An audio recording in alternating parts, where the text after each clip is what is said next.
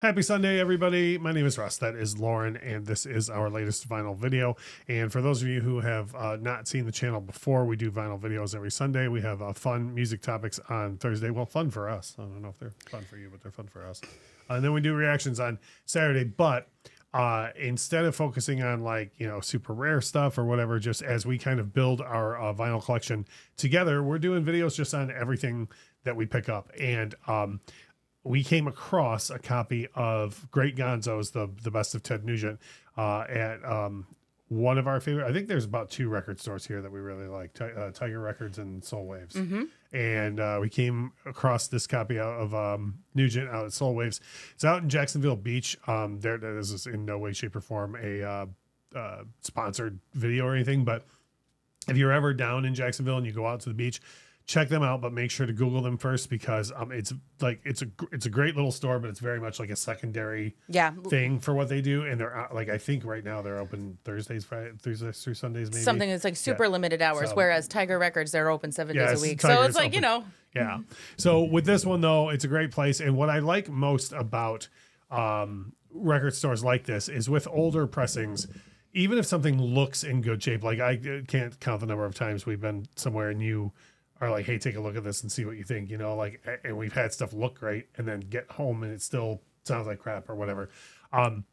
But this one, I was like surprised in what good shape that it was for how old that it was, because Great Gonzos is a best of Nugent record that's been out since before the dawn of time. It's not anything that's been reissued. Like a lot of Ted Nugent's catalog has been reissued, either if it's like a standard 180 pressing or like Analog Productions did like a 2 LP 45 RPM of his first record, but at least to my knowledge, nobody's out there reissuing a Ted Nugent hits package from the 70s, so it is hard to find one that's in good condition because this is one of those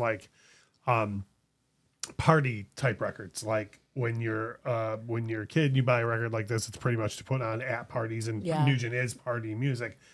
So I kind of bought it and was just like, well, we'll see what I'd throw it on for now. And, at least it's a grouping of Nugent songs I want together. So, when we do these ones where it's like just a common pressing, there's not a ton to talk about with our usual stuff. Like with packaging for Nugent, records are pretty much all from like the heyday of vinyl. So there's nothing like really special that goes on with them. Like it's standard cardboard cover, back when things came in a paper sleeve, like a printed paper sleeve. When I was a little kid, I thought the picture of him on the cover makes him look like that's pretty cool, damn near Superman. Just a big Gibson Birdland hollow body guitar, and I don't even know what year that picture would have been from, but my guess is sometime in the 70s. So like packaging on this type of stuff, and especially hits packages back then, like, if you got any thought put into your package, the cover art and stuff of your hits package, like that was more surprising than anything. Well, they know who was buying a hits package. Yeah, well, casual fans, or like in the case of Nugent, like he's like Boston, where like everybody in the world bought that first record, and then kind of like there was like a sharp decline in sales. From there out, and with Nugent, that's due to a number of things like personnel lineup changes and things like that. Because there used to be a time where every time his name come up, like somebody didn't have to fly off the handle about politics with him. Like we used to be able to talk about Ted Nugent like for his music, which I know is crazy, but it used to be this thing that we did. Wild. So when his sales went down, it wasn't because of that. It was because of like controversy when Derek St. Holmes left and personnel lineups, and stuff like that. So his package for me is like people that were like bought that first Nugent record and then like Free for All and Dog Eat Dog and stuff, but didn't want to buy the later records. It's fair.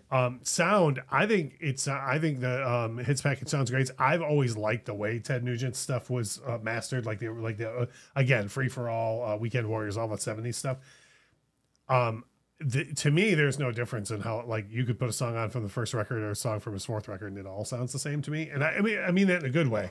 Like it's good. Like even like Motley Crue, if you play a song from the first album and you play a song from Dr. Feelgood, you're gonna be like, two different men produced this, right? You know what I mean? Like this is not the same.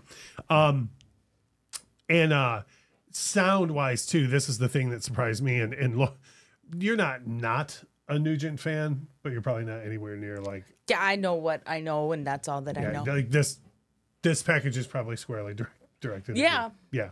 Yeah. But so she wasn't like actively listening to it, but you sure were able to hear the sounds of Ted Nugent wafting through the entire household. I sure was. Yeah.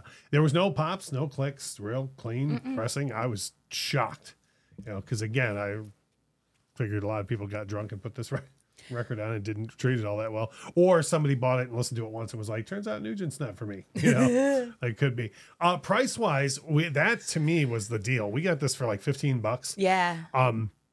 Which again, on one hand, you might say, but it's it's still $15. You can go buy a new record at Target for these days for, $30.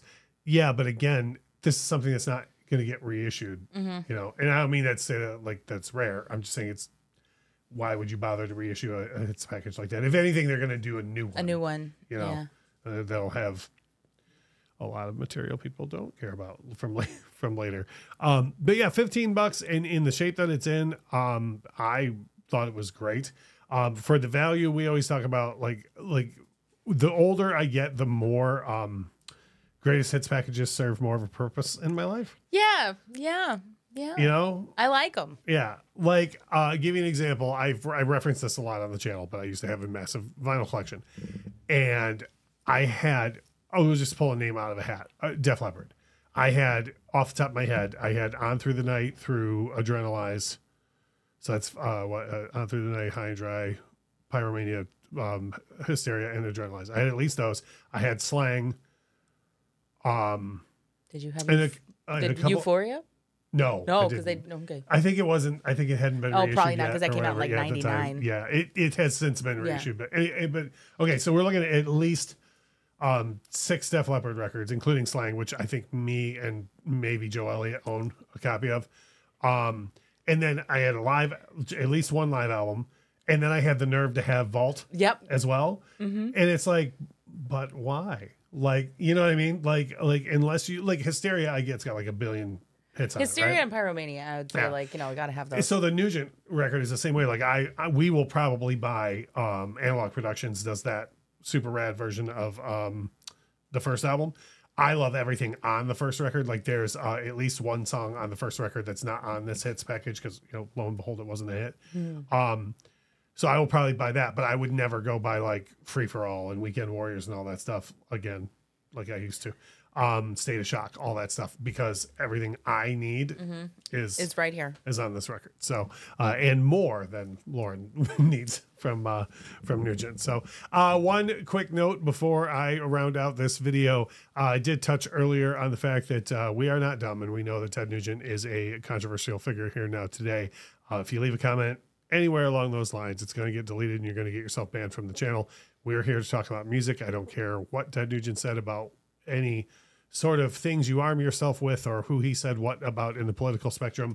I care about when he picks up his guitar. And as he says on the one live album, I'm just a dumb from Swamps of Redford, Michigan, and I wrote the #1 guitar lick in the world. Like, that's what I care about. Sure. So you can leave political comments, and that'll help bump the video in the algorithm. And then I'm just going to delete your comment. So don't do that. I will, however, accept positive comments regarding Weird Al's portrayal of Ted Nugent on Reno 911. Yeah, which deep cut there. Once again, that is Lauren. My name is Russ. And as we always say, thank you so much for watching.